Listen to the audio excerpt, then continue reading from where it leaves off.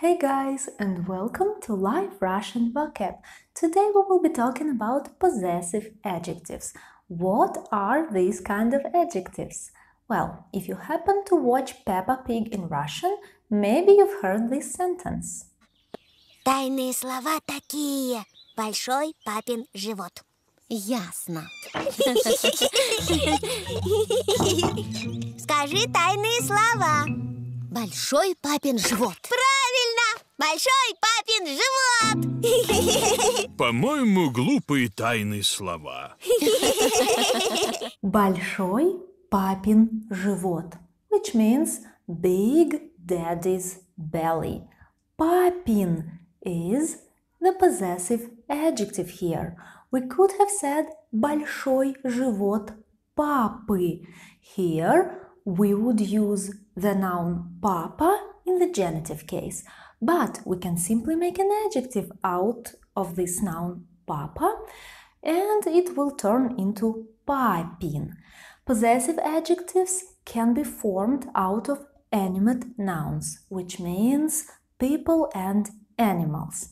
Let's look at other examples and how they are formed. Папина жена – мама. The sentence means daddy's wife is mom. She's mom for me. Yeah, she's my mom. As you see, жена is feminine. That's why adjective папина has to be feminine too. That's why we use the feminine ending ina. So, if a word ends with a or ya, we simply replace a or ya with masculine ending in, feminine ina, neuter inno, and if it's plural, ины. For example, мамин муж – мой папа.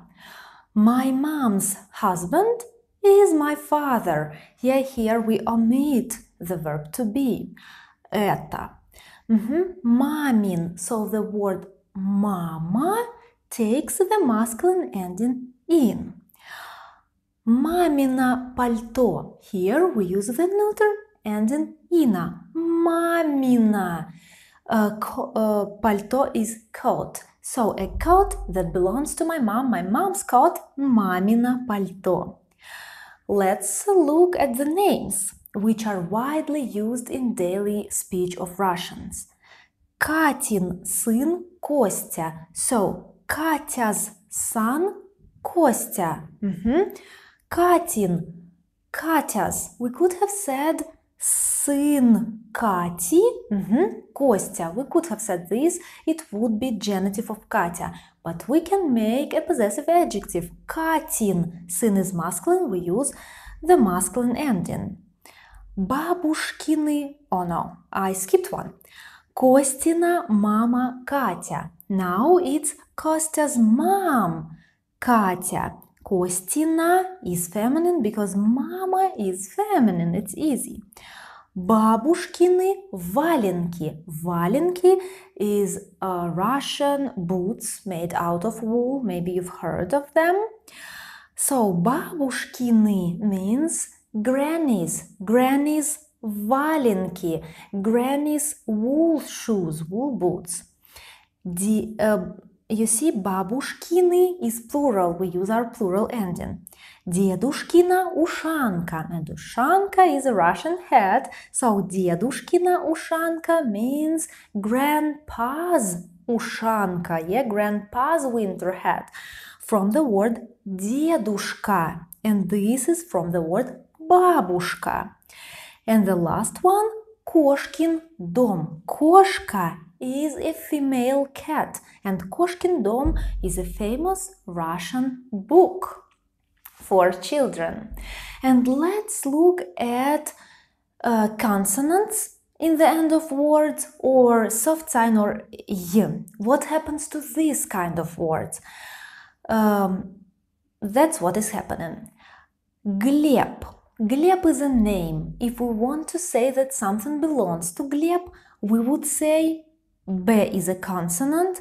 That's why we should add the ending of. So it will be Glebov. For example, Глебов дом, house of Gleb. Глебова машина, yeah, for feminine. Глебово пальто, coat. Or глебовы валенки, yeah, wool boots.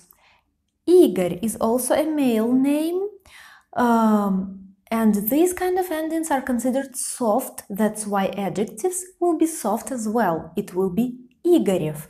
Игорев дом, Igor's house, Игорева жена, Igor's wife, Игорева пальто, Igor's coat, and Игоревы валенки. Also, the words like дедов are used. Дедов сундук. Сундук is a chest of a grandpa. Or отцова ушанка. Here the word отец, yeah, becomes отцова ушанка. The letter E jumps out of this word. It happens in Russian. But these kind of endings, I have to say, are quite rare nowadays. They belong to older language and they are used more and more seldom.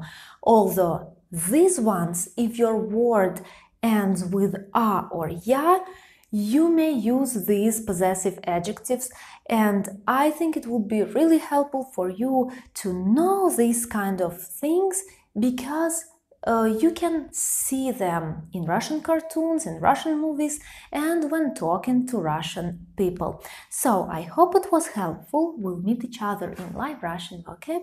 See you!